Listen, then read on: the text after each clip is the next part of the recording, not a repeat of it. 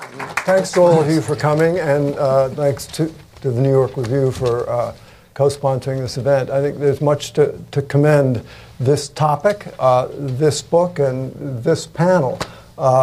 Richard's written a beautifully researched, very elegant book, which I can't wait to ask you what your conclusion is, because at the end of the book, there isn't exactly a conclusion. It's very haiku-like, Zen-like in its ending. But the topic of the triangle of the U.S., Japan, and China is, of course, one which is sort of critical to just about everything that's going on in Asia today, and relates, of course, to the Korea question. And it's a great panel. You will see. No further words need to be said about it. So let's start. So, Richard, I wanted to just let you discuss your book a bit, but maybe tell us what was the itch you were scratching when you wrote, and what actually do you think we ought to take away from your sort of historical narrative of these three countries interacting? Thanks Orville. Thanks Susan and Ian. Thanks to the Asia Society for putting this on. I mean, I confess openly I don't really have a conclusion. And in fact, I think there's an old idea about books that you should sort of work from the dust jacket backwards. In other words, sort of, you know, write everything down and then expand from that point onwards so you have a sort of consistent theme running through the whole book. I mean, having lived in both Japan and China for a long time, I was basically just interested in the relationship, the bilateral relationship and the story, much more than anything else. For example, if you go into a bookshop in the US, you'll see there's a cottage industry of books on the US and China, the US and Middle East. In the UK, for example, there's a cottage industry of books on the UK and France and Germany and the like. You'll find very little on Japan and China, and it's a very consequential relationship. I hope I don't mean that in a kind of eat your broccoli type fashion. No, your book, I mean, it isn't eating broccoli at all. I mean, for example, if you think about the war with ISIS, one thing we don't worry about in relation to the war with ISIS is the impact on the caliphate's GDP. We don't even care about the impact on the oil price anymore. But in the case of Japan and China, if there were to be any conflict there, that's the entire global economy goes through these two countries, along with Taiwan and South Korea. Mm-hmm. And the second way it's consequential is, imagine if the Japan and China actually did get on. And if they did get on, then frankly there would be little role for the US in East Asia. There'd be little to see of this kind of Pax Americana that we see these days. You know, the whole sort of post-war architecture that we've lived with for 70 years and that has sustained and underpinned the Asian economic miracle wouldn't really exist. But of course they do get on. They don't get on, and the US is still there, and the US is kind of stuck there in a way, alongside Japan as a treaty ally. And of course that hinders US relations with China. I guess I had a couple of main themes to the book. The first is to try and explain why they don't get on. One of the odd things about Japan and China, even though they've kind of raged against Western countries quite rightly over the last 100 years to be treated as equals, and with all the sort of racially or racist policies that towards East Asian nations over time, they've never really been able to treat each other as equals. One's always been on top of the other. That's one point.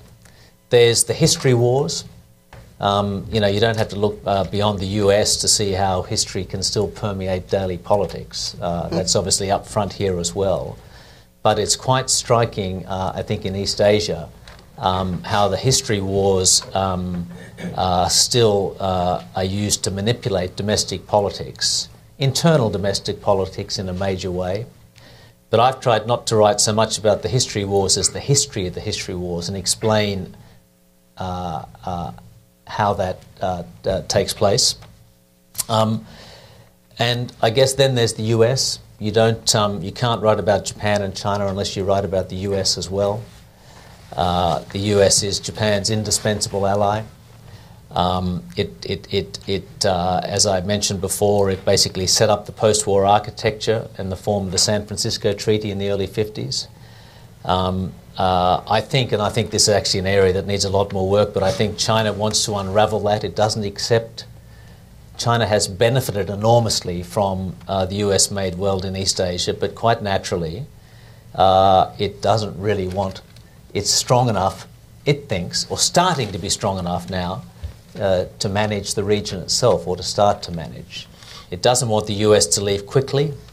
I think China prefers the US to kind of go into sort of bourgeois decline, if you like, and just to sort of slowly ease out of the region. To go quickly would be destabilizing. But that's a big dilemma for the US. Does the US stand its ground, pour enormous resources into trying to push back against China, contain China, however you want to talk about it, or does the US slowly leave? And on that point, I won't go on too much. You asked me about my conclusion, and one person hanging over everything, as he hangs over all our daily lives here, is Mr. Trump. And he gave an interview to, I think, many people in this room know, Trump sort of came to, his political awakening was in the 80s during the Japanese trade wars. He's very anti-Japanese. And he gave an interview to The Economist magazine in late 2015. And this is a section that actually wasn't published in the magazine at the time. And he was asked about what he'd been saying on the campaign trail about, why shouldn't, he'd been talking about Japan going nuclear, no problem with that. South Korea can have nukes as well, why not? And the reporter asked him about, but why, isn't the US going to defend China? Japan. And, Japan, I'm sorry. And first of all, he had a rant about what he'd just seen in Los Angeles about all these Japanese cars pouring off the container ships. And he said, I'm saying to myself, we send them beef. It's a tiny fraction, and by the way, they don't even want it. As always with Mr. Trump, he often hits the nail on the head. But anyway, he went through his rant about, by the way, I love China, I love Japan, all that sort of stuff. And then he was asked again, but, what about the US, commitment to defend Japan? And he said, if we step back, the Japanese will protect themselves very well. He said, remember when Japan used to beat China routinely in wars? You know that, right? Japan used to beat China all the time. Why are we defending them at all? And so we get to the point now where Trump, of course, is in the White House. The Japanese Foreign Ministry, I think, the Japanese naturally need reassurance. I think the Japanese Foreign Ministry did a count the other day of how many times the US administration under Trump had reassured Japan of the US's commitment to defend it. And I think they had done it 28 times, probably 30 by now. And it sort of occurred to me, if you have to ask your partner 28 times whether or not they love you, you probably start to worry. Sort of like China asking Japan to apologize. Yeah, that's right. So that's my conclusion, really.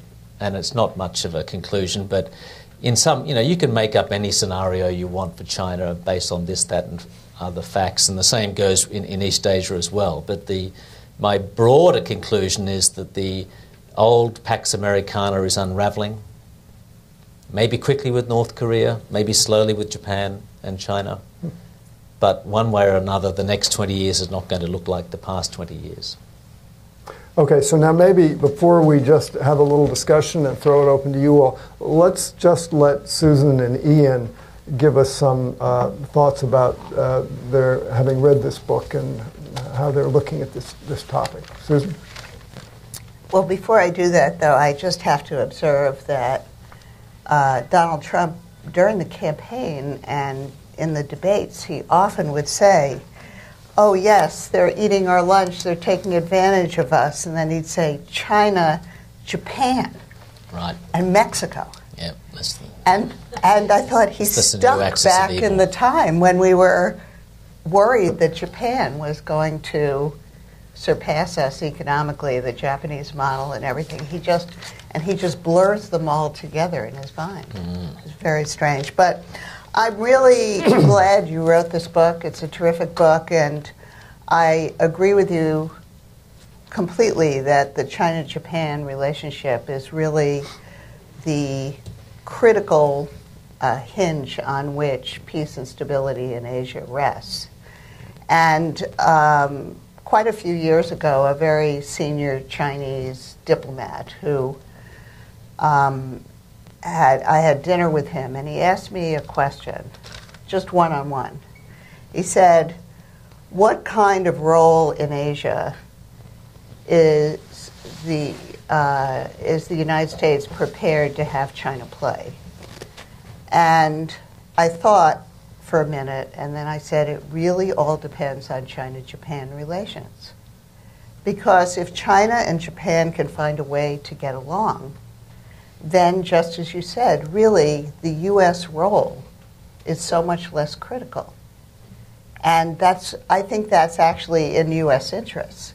The key for us should be a peaceful, stable Asia, not exactly what the American role is. So if China can find a way to assure Japan that it can be trusted, that they can get along, I think that's good for the United States. I know in your book you mentioned, I think that, was it Nixon who said that it's good for the United States to have them at each other. But I don't agree with that. And I don't think, and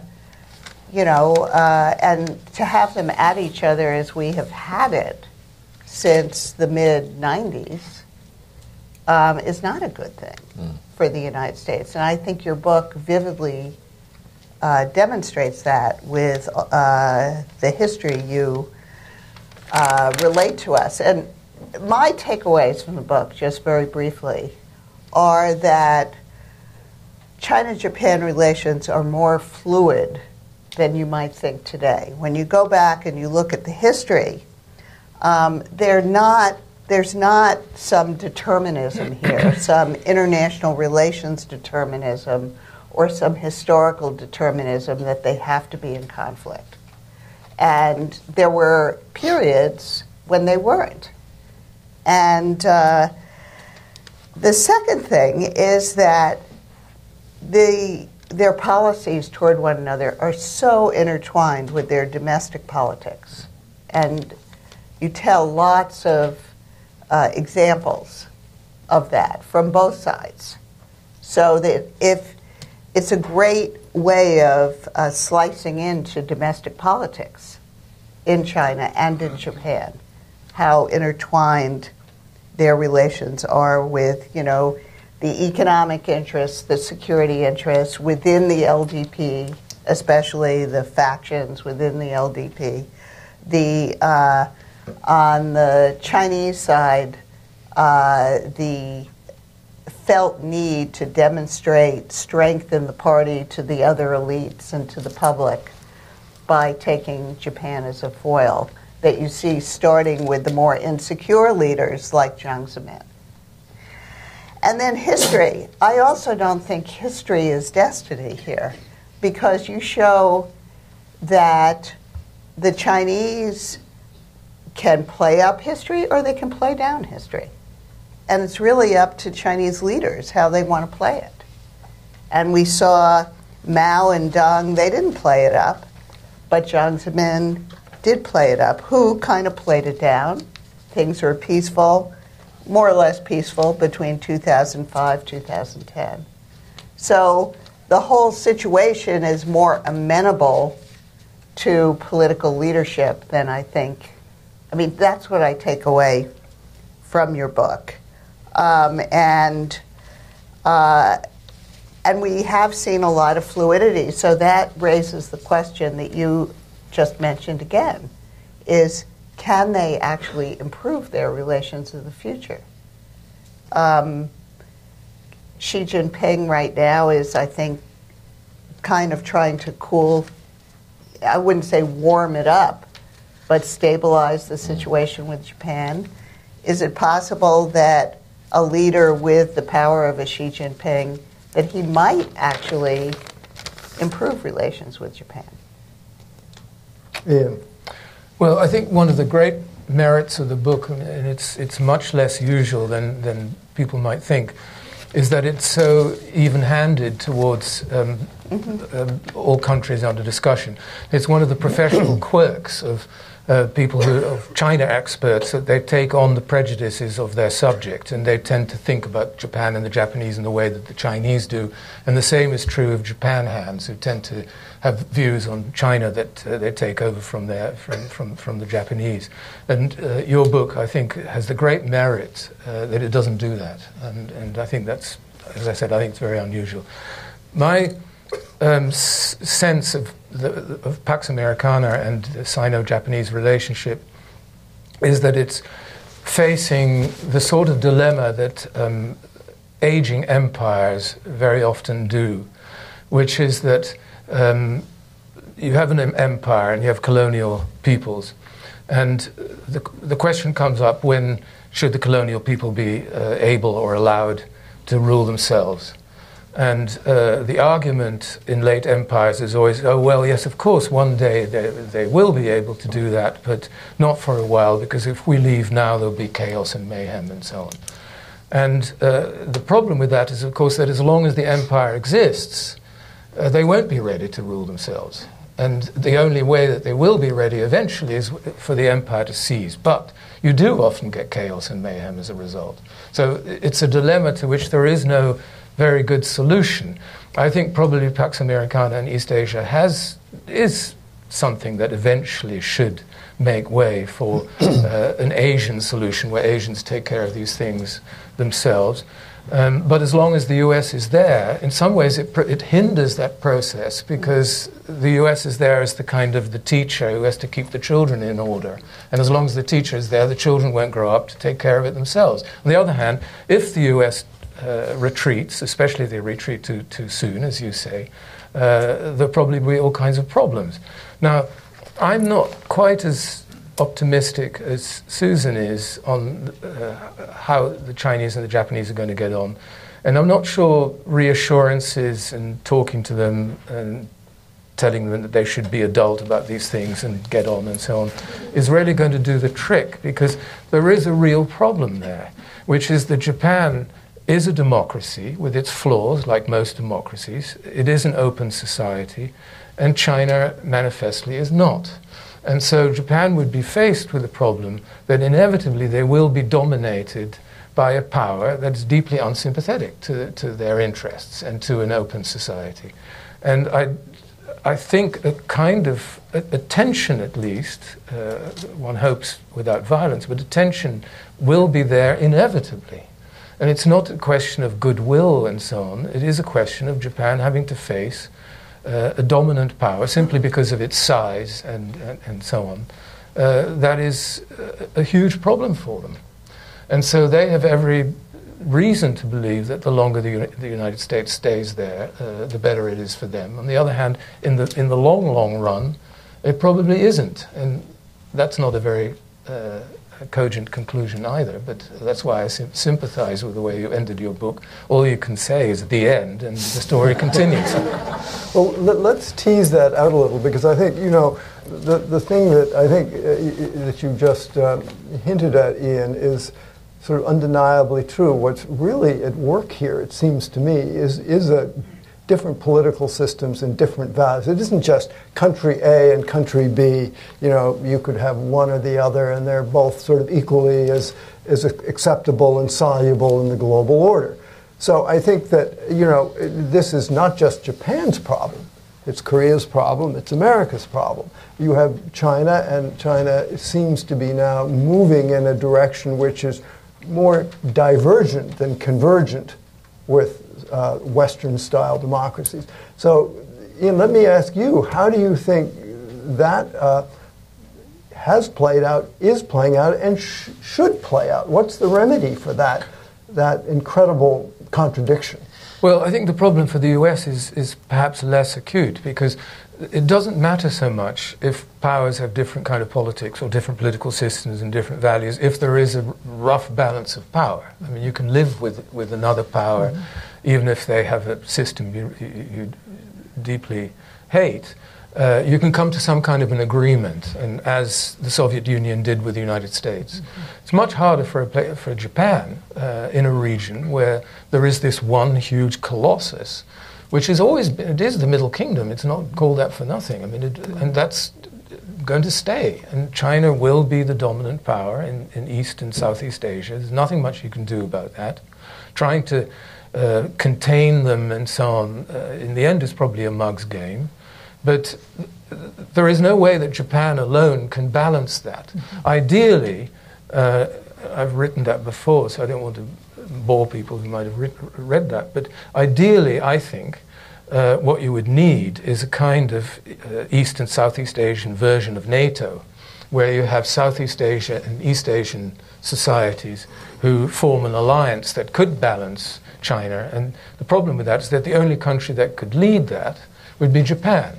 And neither many Asians nor the Japanese themselves really want this. Yeah. In Europe, we're faced with the same thing, that Germany is clearly the dominant power. People don't really care anymore. I mean, even when the German soccer team wins the World Cup, we don't really mind that, and it's full of Poles, and they're fine, they're cool. But nobody feels that really yet about Japan. So Richard, respond. Well, I think that's, I mean, even if Japan were to lead a sort of Asian-style NATO, that would be a radical change anyway. Because as Ian alluded to, Japan has been like the sort of 46-year-old who won't move out of his parents' house. It just, it won't go out and make its way in the world alone. And it's got to the point now, such is the balance of power with China, if this were to be talked about 10, 20 years ago, it might have been different. But in no way is a Sino-centric order good for Japan. And even if it were to lead a NATO-style set of alliances or security pact in Asia, it's doubtful that would be enough to balance China even then. And of course, look at the rest of Asia. Is really Japan going to lead a bunch of countries like Indonesia, Malaysia? Can they all be reliable partners against China? I doubt it very much, actually. Well, there's India, too. There's India. Well, what is happening now, the US and, alliances in Asia used to be hubs and spokes, quite separate sort of arrangements with each other, in part because Asian countries, US relations with different Asian countries were much better between Asian countries themselves. Now we're moving to a much more kind of network arrangement. A response to China. It's Japan, India, it's India, Australia, it's Vietnam, the Philippines, Japan, the Philippines.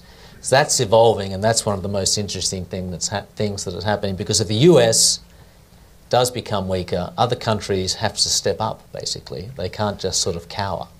Right, and I have to say, I don't agree that we're going to have a recreation of the China-centered hierarchy in Asia, because it's not possible, because China is surrounded by 20 neighbors, and many of them are big, substantial countries in their own right, with a lot of economic power and substantial military power as well.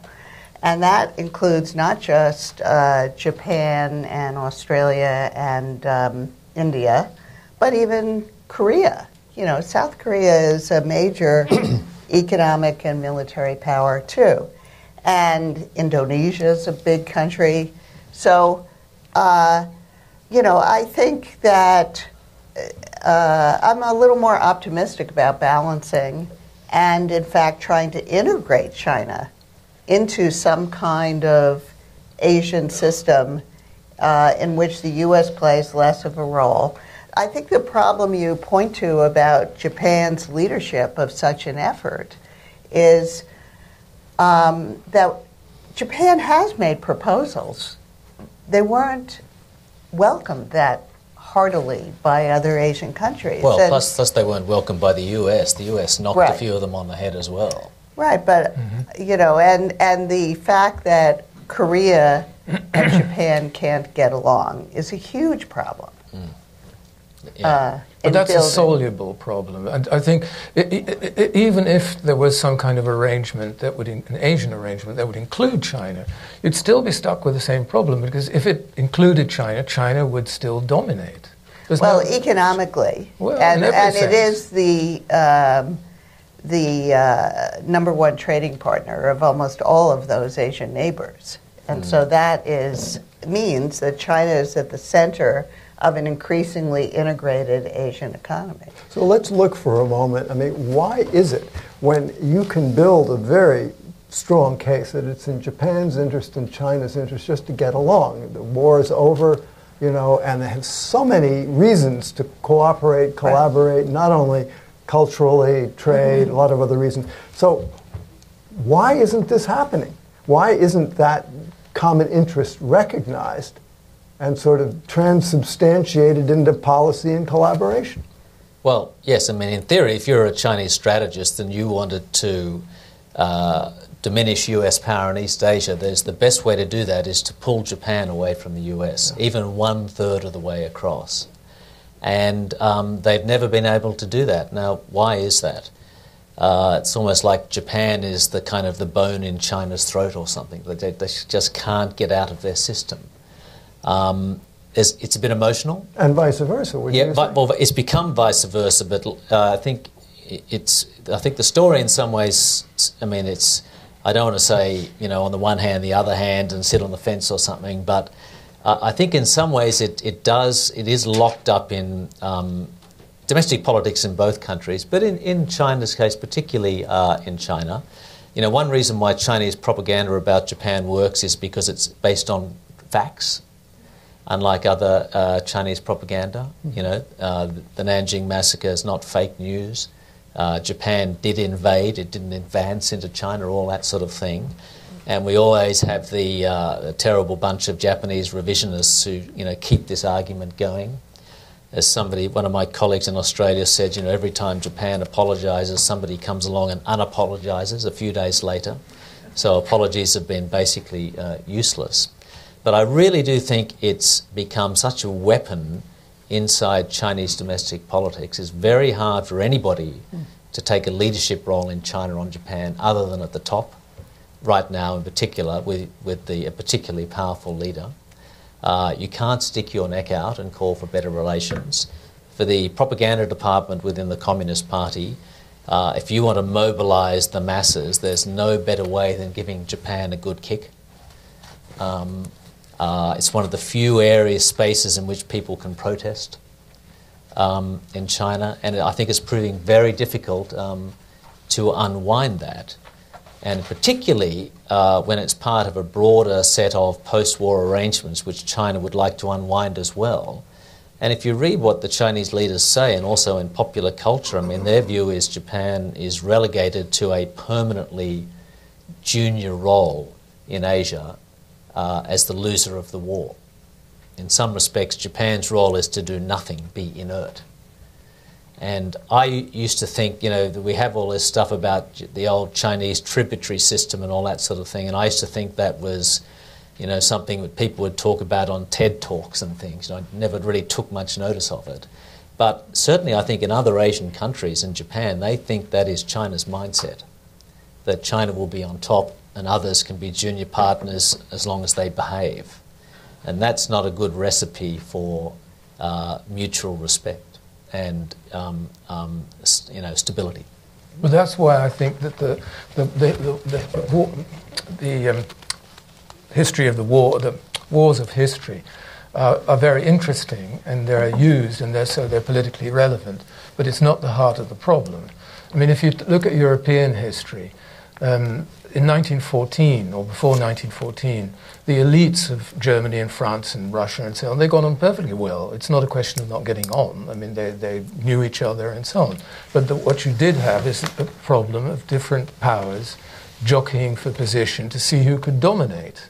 And I think the Europeans have only solved it, so maybe not forever, but at least in our lifetimes, by having a sort of kind of European unity where sovereignty is pooled and all the rest of it, which was one way of keeping us safe from Germany, because it embedded Germany in it. But I don't see how that can be done in East Asia, because it only works in the EU because they're all democracies. A similar arrangement in East Asia will not work with a China that not only probably does genuinely think that it should be top dog just because it's China and it's bigger and the rest of it, but it's not a democracy. So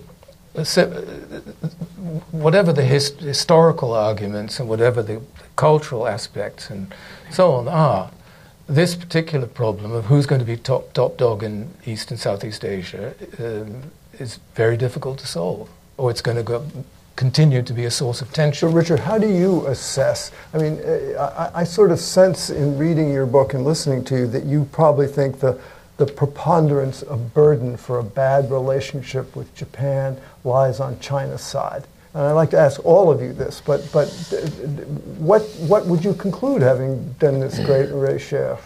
You're putting my head on the chopping block with a question like that. Of course, once the Chinese internet bots, translate the comments or something like that.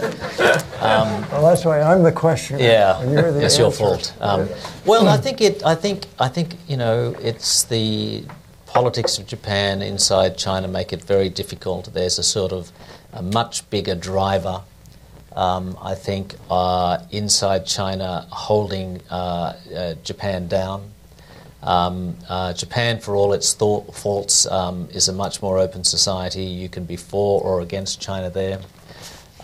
People forget that a lot of the evidence of Japanese war atrocities has been dug up by Japanese left-wingers. Mm-hmm. It's a different dynamic. It's not all China's fault. I don't know whether I can fall back into a 70-30 formula or something like that. The Chinese did. But, I think one of China's big problems more broadly is the inability to seduce other countries, persuade, reassure, and the like. And that's a quality of a great, great power.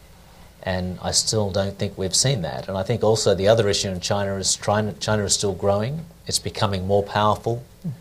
When you're not only ascendant but still ascending, then it's rarely time to take a step back. Susan, let me ask you the same question. I mean, when you're a very sort of level-headed observer of these kinds of views.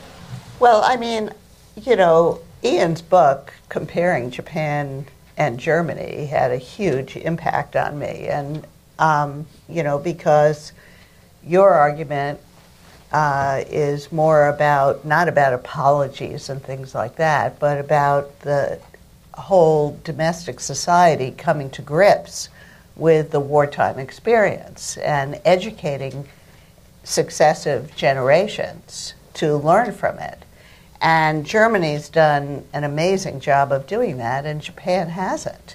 So that's the problem. But now it's probably too late to ever undertake that kind of effort in Japan now. And and I think that is the problem for Japan in exercising leadership in Asia, and Susan, do you think that there is a form of apology that Japan could make now that would satiate China?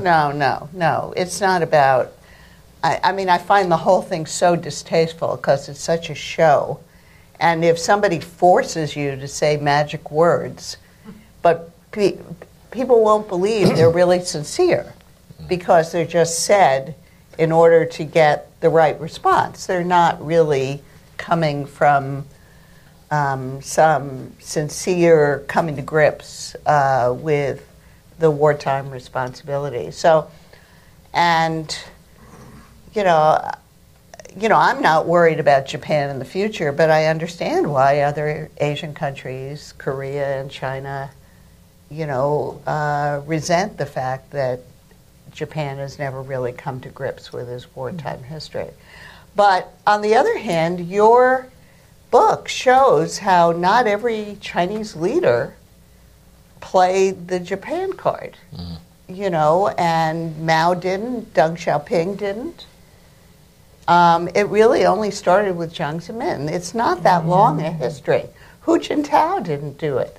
as much. Hu Yaobang was a great lover. And well, Hu Yaobang, right? I would differ on that. I think Deng Xiaoping was the one who started it, because it was in the mid-'80s when China opened its doors to do business with capitalist countries, including Japan. The hardliners, the nationalists in China, were very quick to pounce on Deng for being soft on Japan and so on. And that's when the Nanking Museum plans to build a museum there. You got the first demonstration? He was the first one. Well, also, the first I feel deeply flattered by your words about my book, so I hesitate in taking issue with... I got it wrong? I think I said something slightly different. Okay.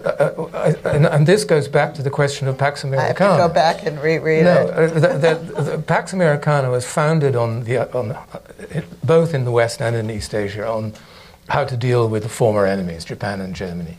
In the case of Germany, in West Germany at least, it wasn't very difficult, because there was a consensus in Germany and amongst the Allies that Hitler had been a bad thing, the Nazis had to be purged, and once you'd done that, West Germany could become a Western democracy and so on. And so the Nazis and Hitler and the SS and so on were held responsible, quite rightly. And once you got rid of them, Germany became a normal country. In the case of Japan, it was never that simple, because there was no Hitler and there were no Nazis. And so they had to come up with a different answer to what had gone wrong in Japan. And it was militarism and the samurai and all that. So Japan had to be made into a pacifist country.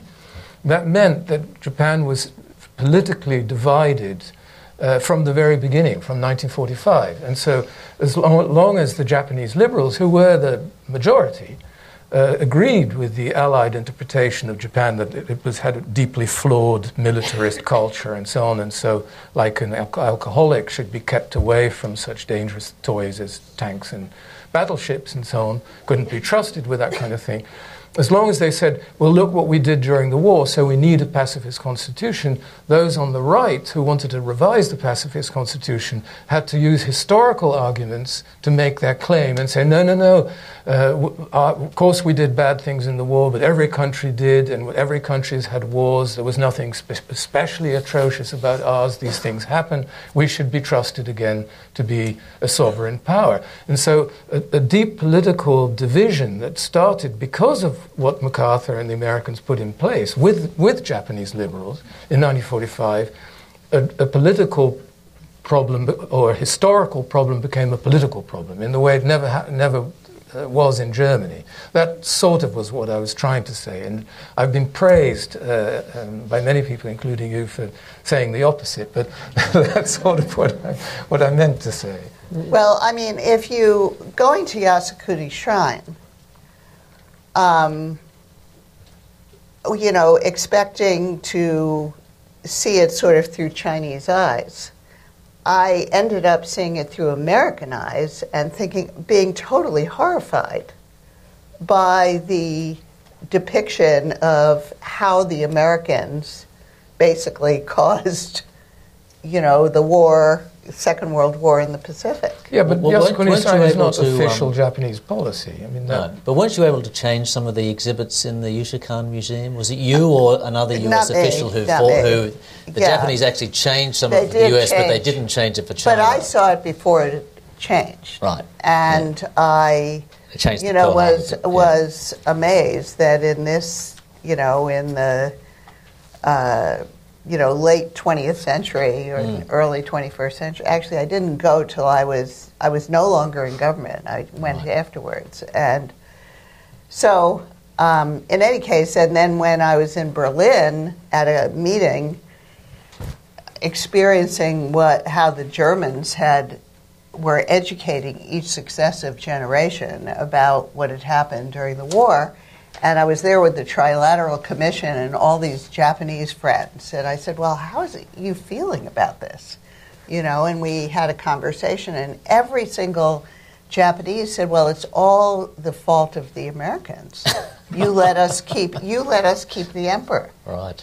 And I have heard this from... No, but the truth is, Germany came to terms with this not until the 1970s. That's also true. It was not because of the Americans and the occupation. Yeah. Can I just make one point? Please, I'll read one quote from Mao, one of my favourite Mao quotes with a Japanese delegation in the 50s, which was very striking. He says, "You cannot be asked to apologise every day, can you? It's not good for a nation to feel constantly guilty, and we can understand this point."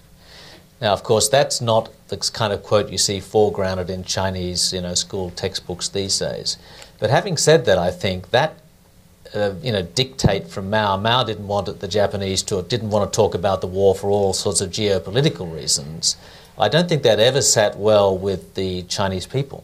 And Mao had more to apologise for than any Japanese leader. And on top of that, but I don't think it ever sat well with the Chinese people, and that's why once the party started talking about the war and started talking about the Nanjing massacre, it was never talked about in the 50s. It struck a chord. I mean, you can see Chinese civil groups in 1960 in Nanjing doing research. So I think it was always there amongst the Chinese, as it would have been, memories of war. That's the same as in any country. But in some ways, the Chinese leadership suppressed it, and then they turn it up rapidly. Well, and you can see the generations, so younger Chinese are more anti-Japanese than older ones. So younger Chinese are less anti-American than older ones, but they are more anti-Japanese, and that's because it's been taught. Mm-hmm.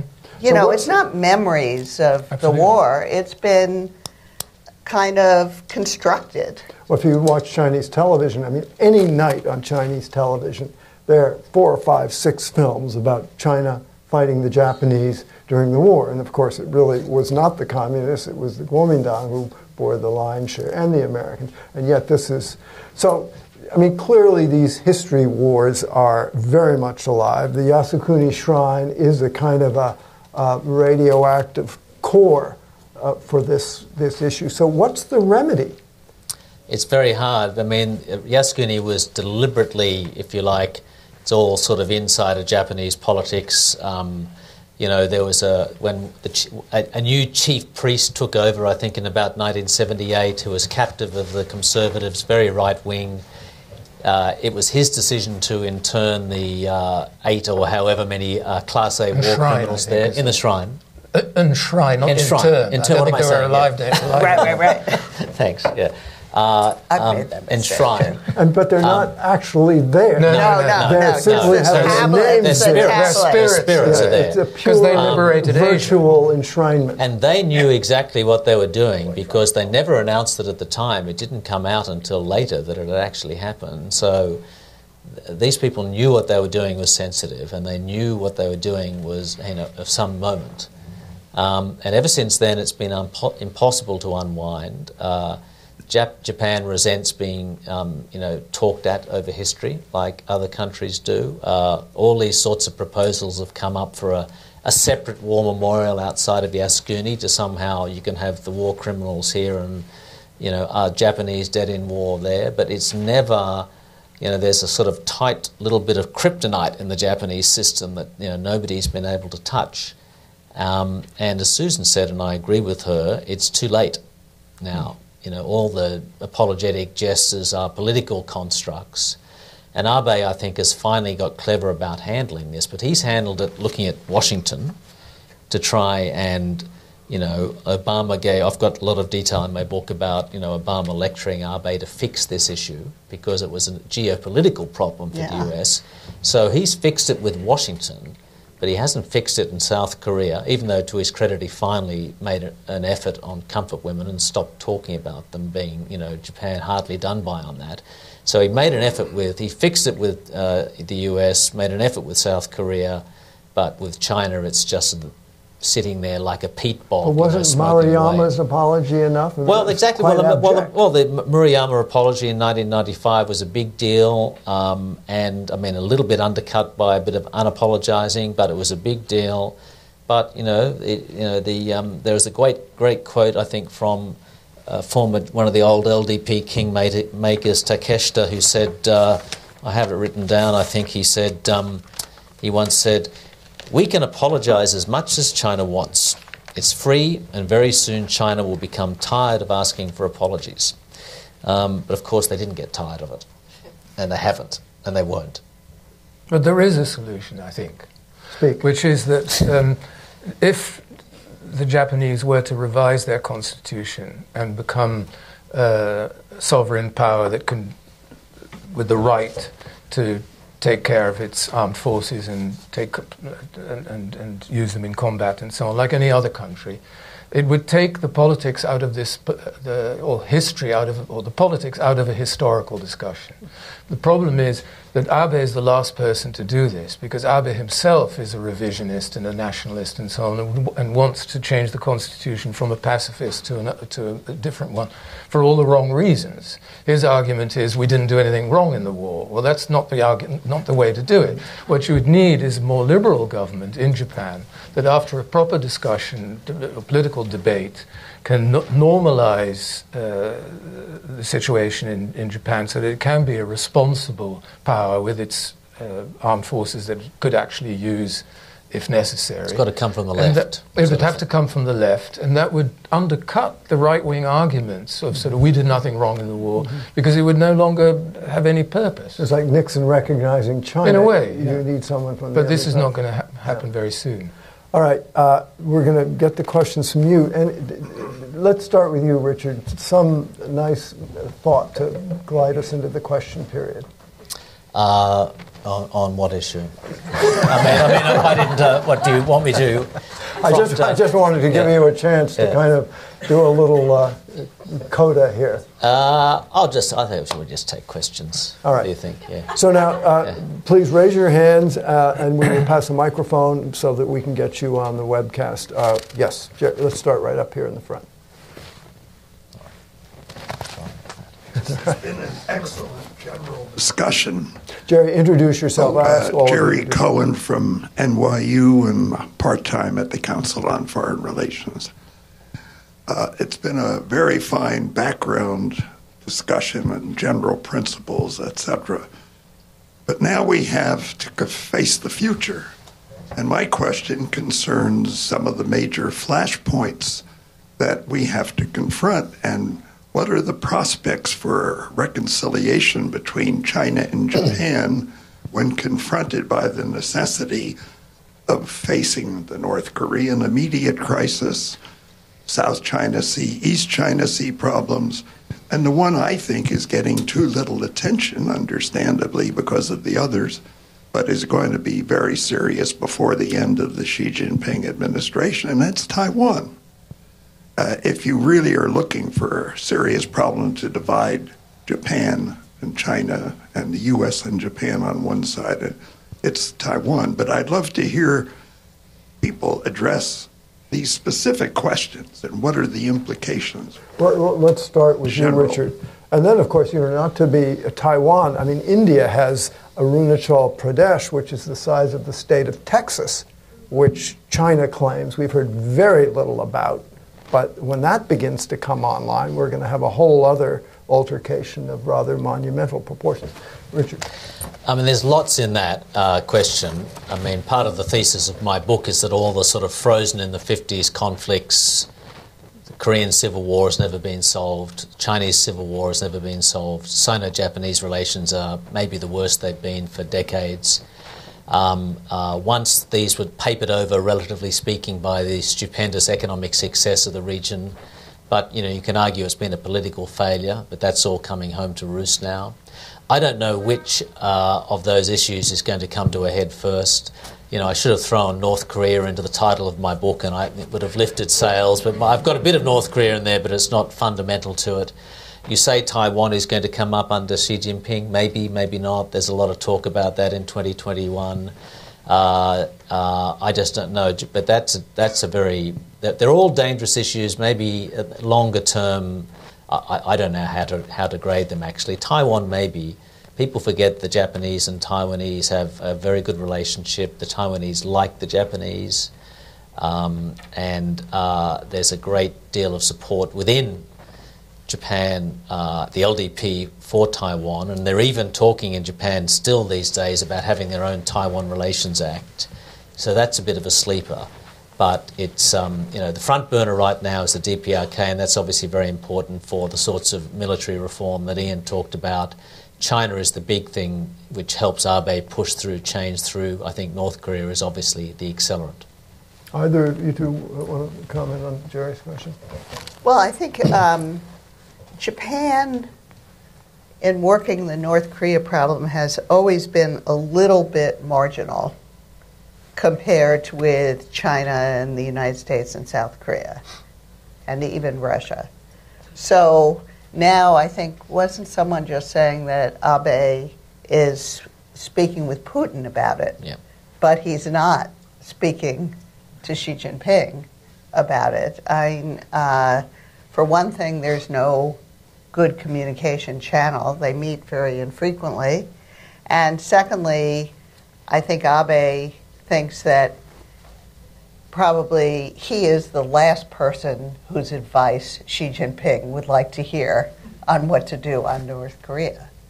So the prospect of cooperating on that issue, in fact, I mean, my perception is that, unfortunately, approach to North Korea, we now see a split between Russia and China taking one approach and the United States and South Korea and Japan taking a very different approach. So it's looking a lot more Cold War-like than for a decade, we had the 5 countries really trying to find a common approach to solve the problem, but we don't see that today.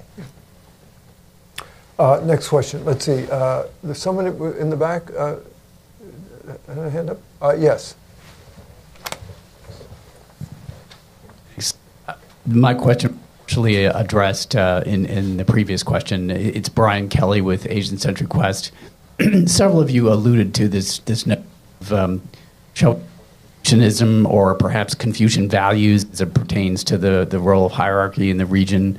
I think this is underappreciated and remains, I strongly believe, having spent a significant period of time in the region, that remains a major impediment to these countries getting on in the future. And the perception of China proceeding as a hegemon, whether it's realistic in a medium-term outlook or not, is certainly pervasive in Japan, in my opinion.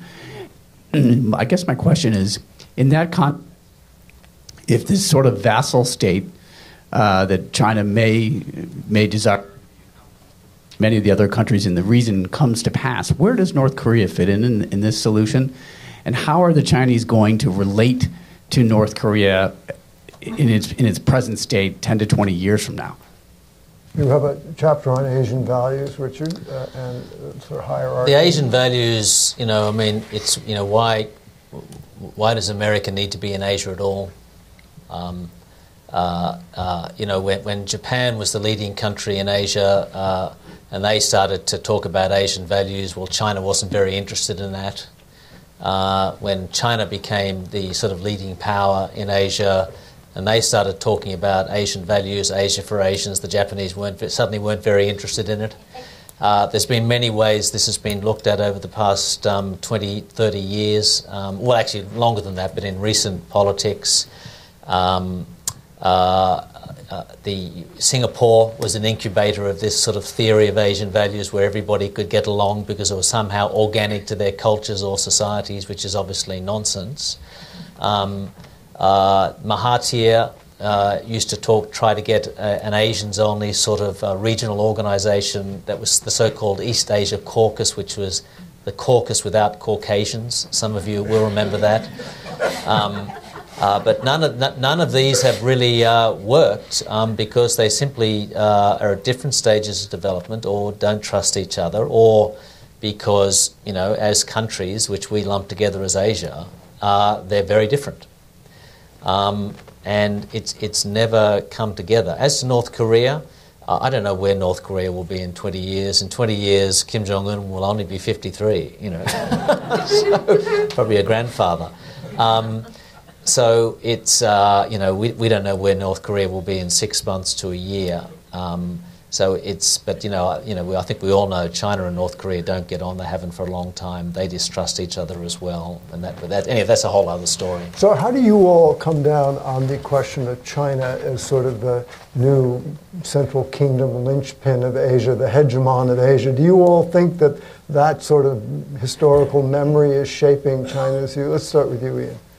I think to some extent, inevitably, yeah. And the base of modern Chinese education is a nationalism based on the idea of humiliation, of 100 years of humiliation at the hands of foreigners. The British in the mid-19th century, and then, of course, the Japanese in the 20th century. And so people are several generations have already been educated with the idea we have to make sure this never happens again. We have to be powerful enough that no foreign power can ever challenge us again and humiliate us, as has happened in the past. And the only way that can be done is, according to the official propaganda, is under the firm leadership of the Communist Party. But I think that does echo a sense of superiority, of a natural order of things, and other countries have to find some way to live with this or accommodate themselves to it. I think I already said that the Chinese might like to do that, but I don't think it's possible for them to reestablish that kind of hierarchy. And that you see a lot of resistance to China every place they go, frankly. And these are large, powerful countries it's surrounded by. It's not like the United States and the Caribbean or something, some people make that argument that, of course, China wants a Monroe Doctrine. Of course, they want to dominate their environment. That's what international relations theory would predict, and or Chinese history, the history of Asia would predict. But it's not. There are important countries that will balance and react against it, even if the U.S. role is diminished. No, I think that covers it. Yeah. Can I add just one thing? Yeah. I think it depends a lot. We've been talking a lot about culture and history and emotions and that kind of thing. It also depends on how countries perceive their interests. And if China economically becomes more and more dominant, the Vietnamese may always have a problem with China emotionally. Mm-hmm. But most countries in Southeast Asia and East Asia depend more and more on the Chinese economy. Their interests are with China. And so even without the Chinese coercing them, inevitably they will bow to China in many ways. Sorry? Some gravity, some economic gravity. The Philippines. Thailand. There's one funny point about this. Countries where I'm from, Australia, South Korea. Australia and South Korea are the two countries most dependent on China as a market. Japan's economy is also tremendously dependent on China. China much less so on Japan. So countries like Japan and Australia and Singapore are now building up their defence budgets, in theory, to defend themselves against rising China. But to fund their defence budgets, they need China to continue to succeed. And I haven't worked out whether this is a virtuous or a vicious circle yet, but it's where that takes us. I've forgotten you're the only Asian on this panel. Yeah. Isn't it obvious? Yeah. Totally. One doesn't want to be racist about these things. There's a woman right here who has a question at the microphone. Thank you. Economics. Identify yourself, please. Yeah, Joyce Slayton Mitchell. I work in China with, I'd say, 17-year-olds through 20-year-olds most of the time, and talking about higher education in America.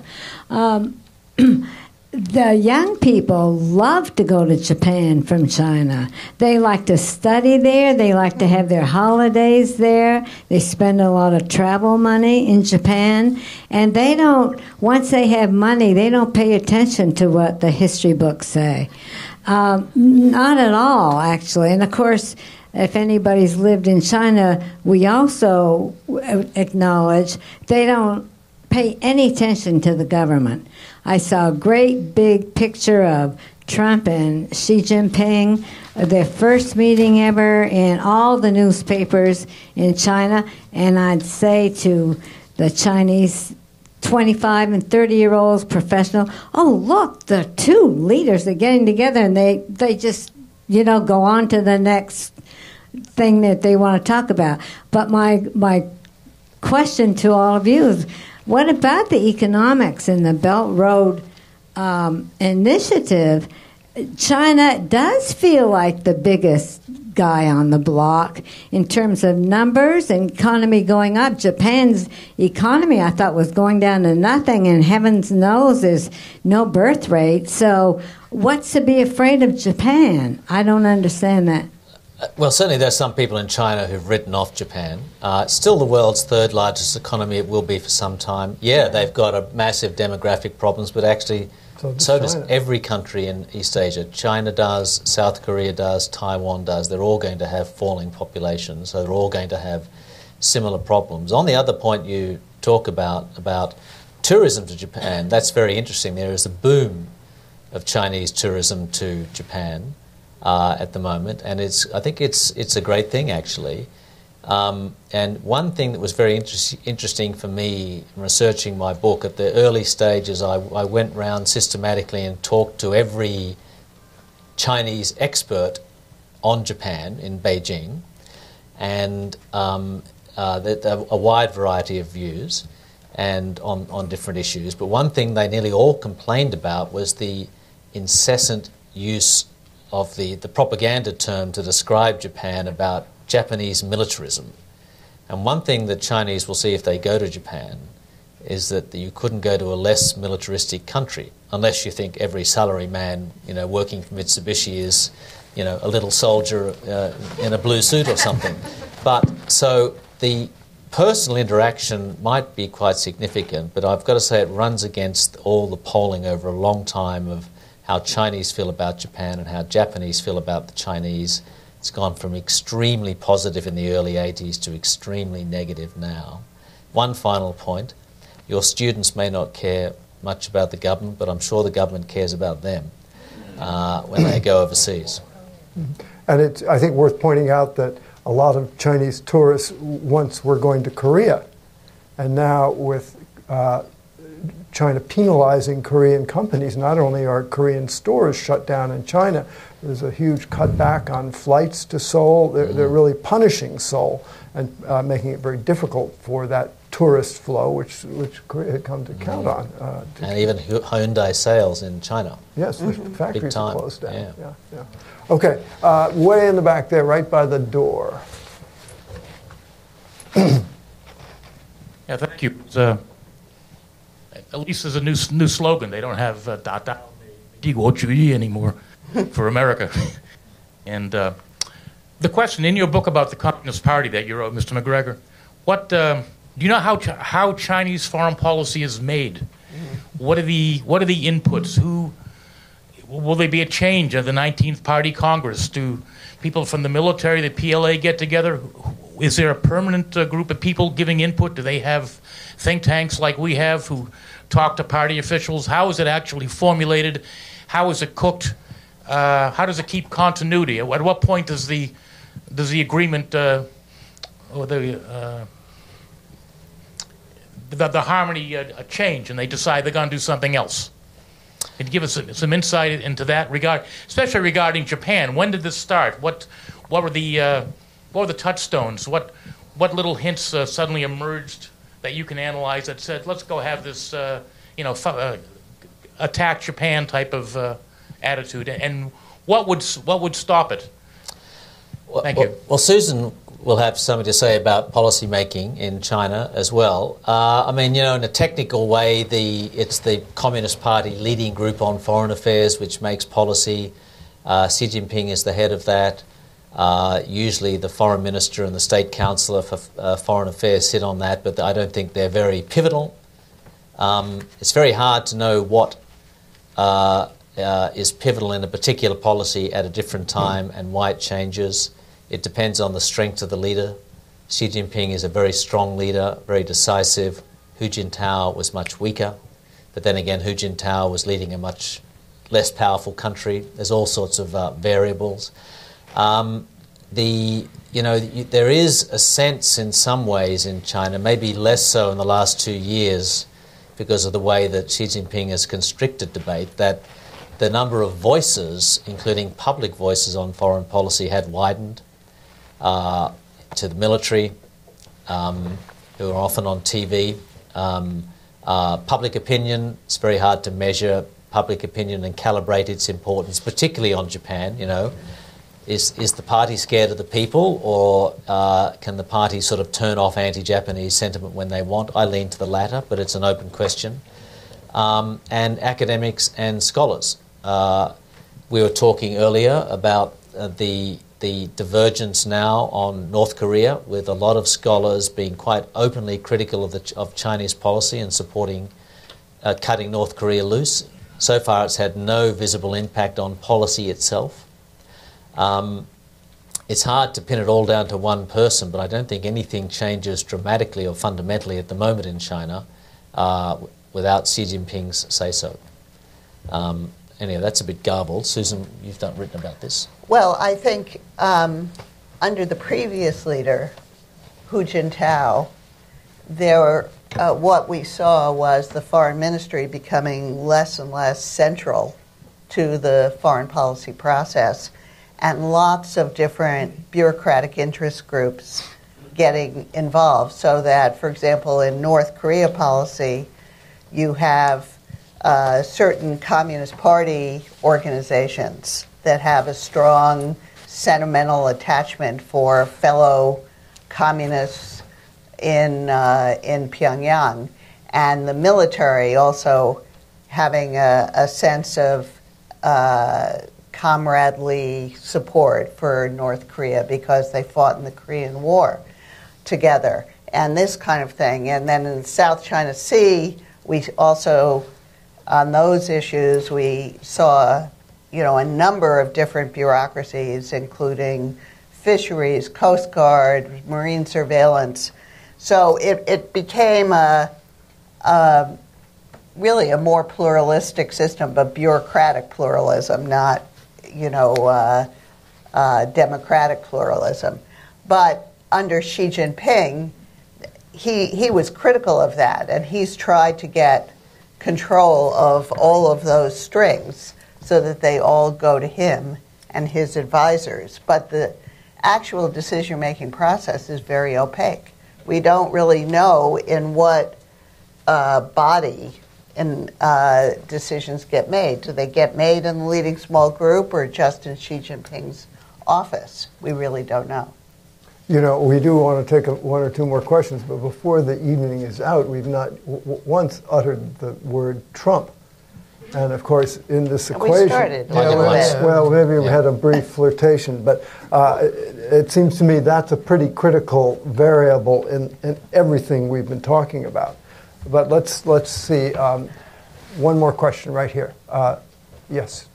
Yeah. Thank you. Young-Hwan Kim from South Korean Consul General in New York. Actually, you know, I deeply agree with you that, you know, the Japanese apology is too late. We don't expect any sincere apology from Japan. But nevertheless, I think South Korea has to cooperate with Japan in dealing with China, in dealing with North Korea and everything else. So what would be your recommendation for South Korea in dealing with Japan? You know, how should we, you know, deal with Japan? Do we have to keep suggesting Japan to start some kind of apology, or just let history be history? What is your recommendation? I frankly think I'll be asking you for a recommendation, not the other way around. I mean, it seems to me that, you know, the Abe and Madam Park turned the temperatures down on that issue and made a deal on relating to comfort women, so-called. That's appeared to unravel a little bit with the election of President Moon. Right now, obviously, Japan and South Korea have other issues to cooperate on, which for the Americans, I think, is just what they want. I think the US is desperate for Japan and South Korea to cooperate. You would know far better than me, but dealing with Japan in South Korean domestic politics is very difficult. There's been a number of deals which have been done on security dialogue which have fallen apart once somebody makes a fuss about it. But I can understand South Korean sentiment, because if you go into Japanese bookshops and like these days, there's all sorts of odd anti-Korean stuff which I really don't understand, but it's all still there in one part of the Japanese psyche. But I guess at the end of the day, you're going to cooperate with Japan if you have an interest to do so, and hopefully through that you build more ballast, so you can manage the sort of inevitable, pressure you get from the domestic politics on the issue. Can I give you an answer that you won't like? Which is that I don't think the Koreans themselves have really dealt with their history adequately yet. Which is that Korea is almost as polarized about the past as Japan is, and it's just as political. Which is to say that the large parts of the Korean elite, I don't have to lecture you on this, but large parts of the Korean elite collaborated with the Japanese during the Japanese Empire. And whenever a leftist in Korean politics wants to get back at a conservative, this history comes up, and it's used to purge conservatives and that kind of thing, and then not just the people who themselves collaborated with the Japanese, but their children and their grandchildren are still blamed for this. And it's still a political issue in Korea. So I don't think it's as simple as to say, Korea victim, Japan aggressor, how can the Koreans possibly forgive the Japanese? How can the Japanese apologize enough to the Koreans? There's a real problem in Korea about history, and I don't think it's yet been adequately resolved. And I'm not saying that blaming the Koreans for this, because it's a very difficult thing. You could argue that the same thing is true in Italy and in Greece and so on. These things go on. But it's not just a question of how one country deals with another country, it's also a domestic issue. Plus, of course, there's been 3 deals between Japan and South Korea which have, in theory, irrevocably settled all issues. 1965, when the reparations money was paid by Japan, and President Park, who was a collaborator, of course. He was a colonel in Manchuria in the Japanese army, and he spent it, he didn't give it to the Korean people, he spent it on Busan Steel, setting up the steel company. 1998, with Kim Dae-jung, there was another deal, which of course was very controversial with China. And of course we've had another one with Abe and Park as well, and that's unraveling a bit. So it's hard. Now, we're coming to the end, and I don't want to let the question of America drift from this discussion, because I do think we have suddenly entered all of these problems in a new and very catalytic way. And I just wonder what each of you anticipates. I guess it's too much to ask for an analysis of something which is very hard to predict, but let's start with you, Ian. No, start with Richard. He's the star. Let's start with Richard. He's the man. No, I think if you look at, I think the contrast is greatest with China. I should all be brief now, but in China now you have the most powerful Chinese leader in generations, in charge of a China which is more powerful than it's been maybe for 100 years, whatever. Not only on top of that, you've got the most disciplined Chinese leader. And consistent in a way. Yeah, and in the White House you've got the most ill-disciplined president in charge of a White House which is increasingly weak, and which various US institutions in the Pentagon, the State Department, are trying to keep him moored to past practices and alliances and commitments. And so I think that trend line, Xi Jinping could slip up, but that's a very worrying contrast, not just for the US, but for US allies.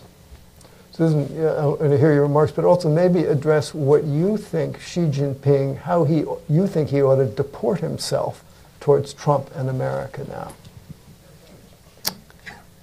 Oh, gosh. I mean, he's really, I think he's played Trump very well. And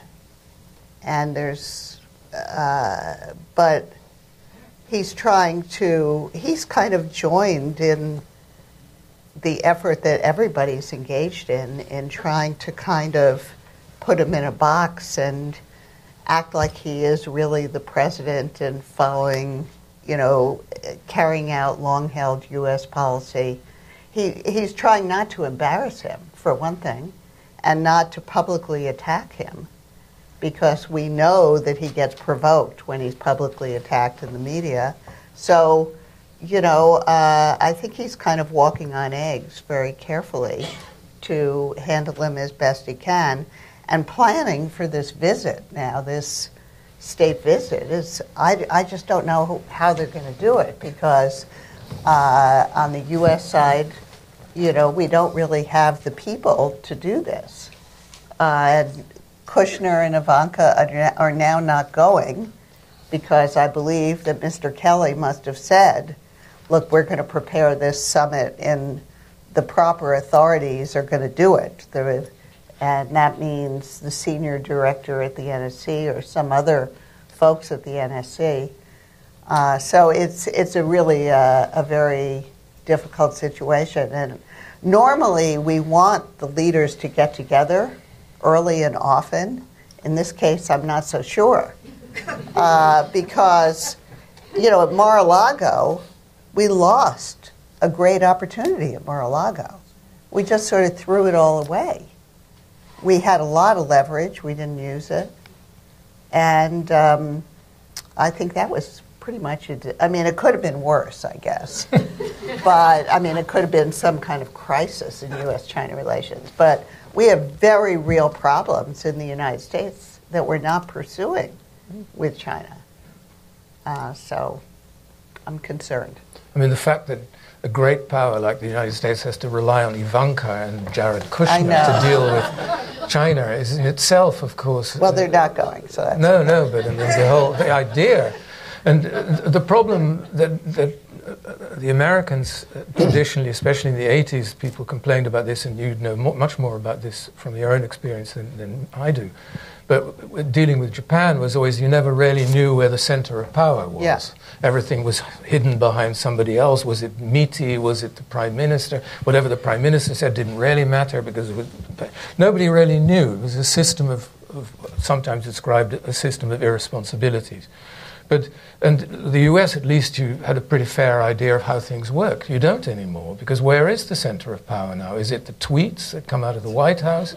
Is it Tillerson, who doesn't seem to know very much more about these countries than his president? Is it McMaster? Is it Congress, who are more and more left to deal with foreign policy, which is also an absurdity? So one of the fears I have is that McMaster and Mattis are sort of there, and probably, I was told in Washington, the understanding is that they have to be there to make sure that the president doesn't do something truly insane, so that the armed forces would obey the Secretary of Defense rather than the White House. But once a great democracy has to rely on generals to keep it safe, we're on our way to becoming Argentina. And this has consequences for our relations in Asia as well, because we could blunder into wars. And then you have to, you know, wonder, the president talking about the trade agreement with South Korea at a time right after the 6th nuclear test. And, I mean, it's... But then somebody else will contradict him. That was dropped 2 days later. Well, that's the thing. But, you know, if we go down this road, we'll be here all night. So let me just recommend this. Really, this is a book I enjoyed as much as any book I've read of late. So Richard's done a wonderful job. Yeah. It is available to you all outside, and Richard will be signing it. So join me in thanking our three panelists.